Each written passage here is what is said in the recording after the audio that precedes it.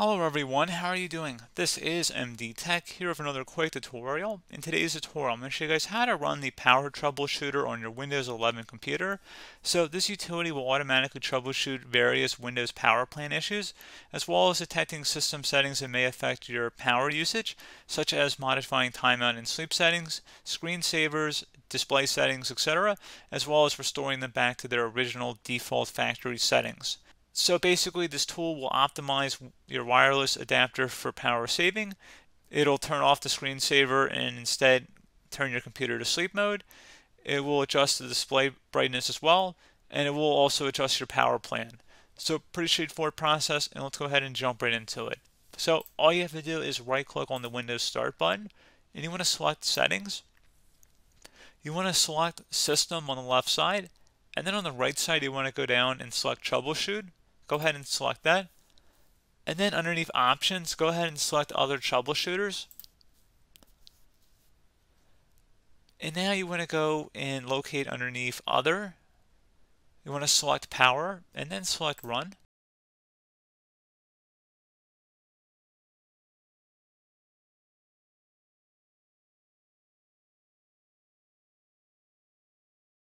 And it should say if it made any changes, otherwise it should say that no changes were necessary. So close out of here, and that should hopefully be about it.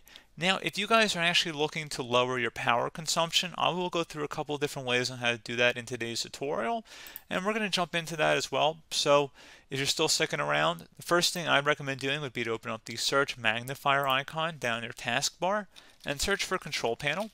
That should be the best match. Go ahead and open that up. So your view by to large icons, and then you want to go and select power options. So go ahead and select that button. And then underneath preferred plans, go ahead and select power saver. So please keep in mind that this will reduce your system performance a little bit in the name of increasing your power efficiency. So keep that in mind. It's the first thing I'd recommend taking a look at. Something else you can also do here where it says choose when to turn off the display. Go ahead and select that. So turn off the display. The sooner you can make that, the better it will be, because if you step away from your computer, if your screen is going for 5 or 10 minutes, that's going to use a lot more power than just 1 minute. And the same would be true for sleep mode as well, so you'd want to go ahead and set that to a lower time interval. So again, you don't have to do that, but I would recommend looking into that. So pretty straightforward on that front as well.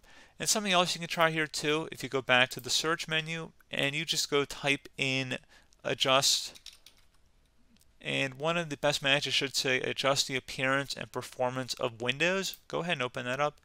You can access this through the control panel as well. You want to select adjust for best performance and then select apply and OK. Please know your system will appear a little bit differently, but it should act more responsive though by doing that. So just keep that in mind. But pretty straightforward on that front, guys. Something else you can do too, say your desktop wallpaper to just a black color, just a normal black image. So you can actually just change it by right clicking on your desktop wallpaper and selecting personalize. And once this loads up here, you want to go on the right side and select background. Go ahead and select that. And on the right side where it says personalize your background, click inside of here and select solid color.